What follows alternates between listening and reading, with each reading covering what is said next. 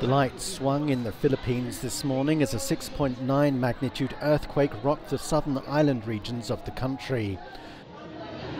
The quake lasted for around a minute and triggered a tsunami warning that lasted for more than 2 hours, but no major damage. Its epicenter was just off Mindanao Island, some 200 kilometers to the south of Davao City. In recent months, some 2,400 people have been killed by tsunamis in neighbouring Indonesia, caused by the same volcanic fault lines on the perimeters of the Pacific Ocean.